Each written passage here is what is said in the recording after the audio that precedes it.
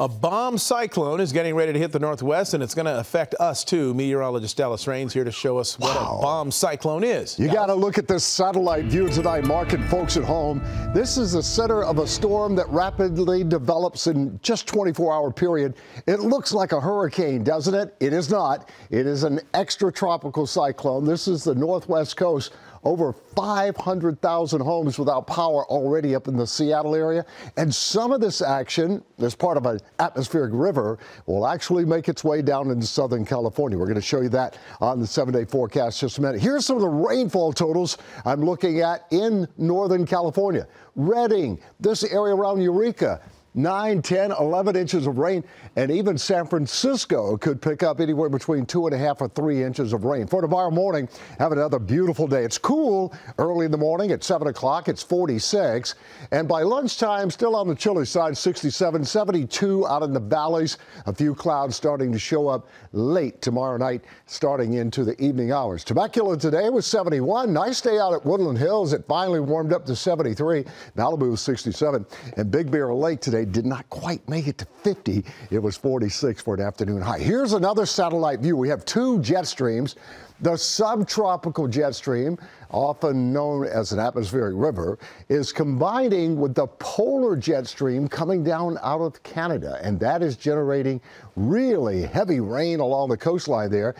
Here in Southern California, it's a dome of high pressure.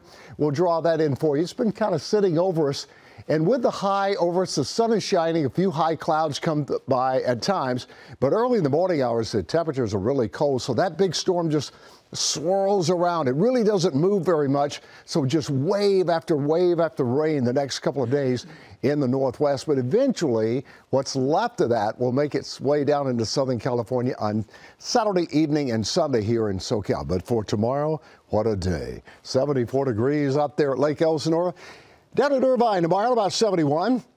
Should make it to 73 at Disneyland tomorrow afternoon. Glendale and Pasadena looking pretty good. Palmdale not bad at 66. Cold up there in the morning, though, and Northridge at 74. So here is the 7-day forecast. Mostly sunny skies. A few high clouds come through. That is it. Tomorrow, Thursday, and then on Friday. But then Saturday, we see increasing clouds, and I think by afternoon, a 40-50% chance of light showers, nothing heavy. Then on Sunday, what's left of the atmospheric river does come down into Southern California. So the possibility of up to an inch of rain is possible. 61, very cool weather this weekend, so a big change from what we've had. And then Monday and Tuesday looks like partly cloudy skies.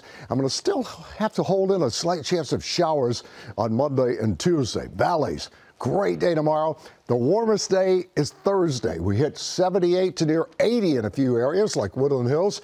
And then on Saturday, it cools off dramatically. By Saturday afternoon, look for 40-50% chance of showers. Then we bump that up on Sunday to 80% with 1/2 to 1 inch of rain possible. High of only 62 degrees on Sunday. All right, now to the beaches. Swell is big. You can imagine with a bomb cyclone out there, big west and northwest swells have been generated, so they're arriving along the coast of California. 3 to 5 foot breakers next couple of days. Down at the beach, beautiful day Thursday at 67. Marine layer clouds return early in the morning on Friday, and then by Saturday afternoon and Saturday night, slight chance of showers, better chance of rain coming to Newport Beach on Sunday. And Santa Monica today was only 59, and they'll be cool again tomorrow, the high of 61. In the mountain areas, this is not a snowmaker. As we talk about atmospheric rivers, they do produce rain in the mountain areas, but the snow is going to be way up there at 8,000 feet. You can see the high on Sunday, Big Bear, is 44 degrees. That's a fairly mild day with rain. In the desert area, 66, 68, Palm Springs near 80 on Thursday. And even the deserts, Mark, get a chance of some showers coming through Saturday night and Sunday with some gusty winds at times.